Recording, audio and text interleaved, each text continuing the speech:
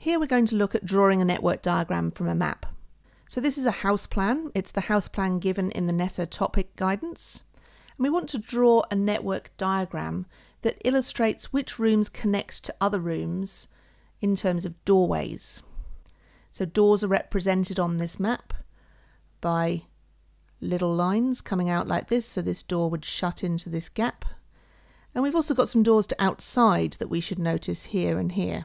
The first thing we need to do is to decide where the vertices need to go. So we're going to draw it straight onto the map, and then we're going to take the picture away and see how we could simplify it.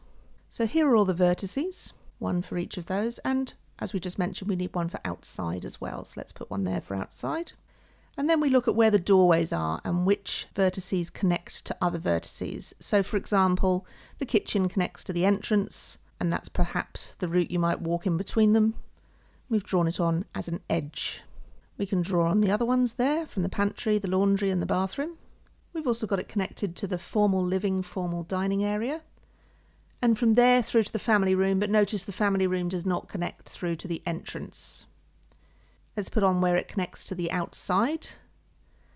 So the entrance connects to the outside through that door. The family room connects to the outside. And also the formal living, formal dining room connects round to the outside.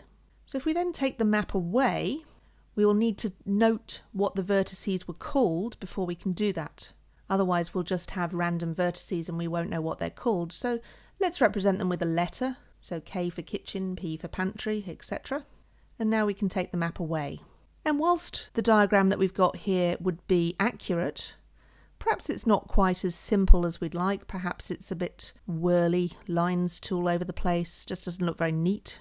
So we can neaten it up. We can move the E so that that makes those lines shorter.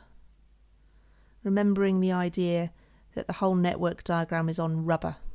We could perhaps move the D and the F and straighten those lines up. And we could make this big loop from D to O shorter.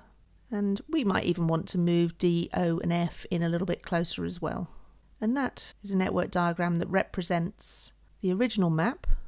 And we can see that the entrance hall, the E, connects through to the kitchen, the pantry, the laundry, the bathroom. And suddenly we've got a simple representation of the original map. These are actually used by architects when they're designing houses or other buildings. And it's called a circulation graph because it shows how people can circulate around that particular building. One thing I'd like to point out is it's very advisable to always use a pencil.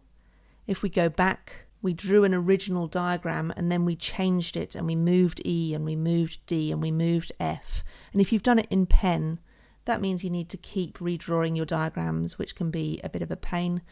So use pencil and you can just rub them out and rearrange them as you go.